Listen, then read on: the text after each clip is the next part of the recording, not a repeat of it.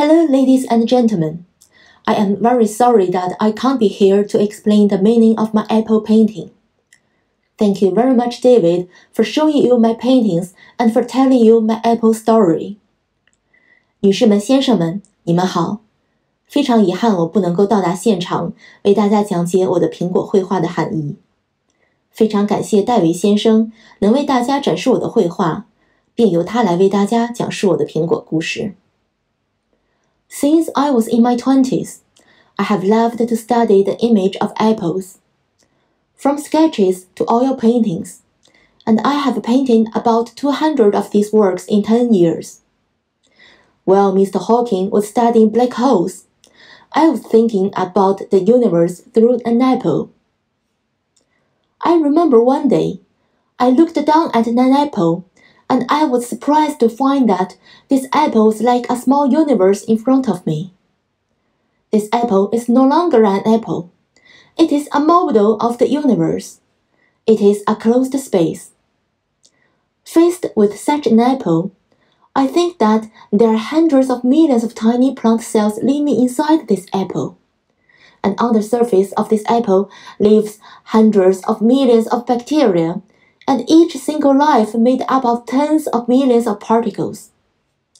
I don't think my structure is fundamentally different from this apple. I have countless cells in my body. There are many tiny beings on the surface, and those tiny beings even entered my body through the air. This apple and I are made of exactly the same stuff, the same fundamental particles. So when I paint these apples, I try to make them as possible to these star structures. Some like stars, some like planets. And then I feel that I am an apple. And I even subconsciously realize that even if my life ends, I will be transformed into elementary particles and will be returned to this apple universe. 当我绘画这些苹果的时候，我会让它们尽量接近于星体的结构，有的像星云，有的像星球，有的像行星。这个时候，我就觉得自己就是这个苹果。我甚至潜意识里意识到，即使我的生命终结，转化成为基本粒子，也必将回到这个苹果宇宙当中。Me, who am I? I am human, and being human grew from an embryo into a living individual. And that apple, from an energetic seed, grows and swells into a ripe fruit. It's like the birth of the universe.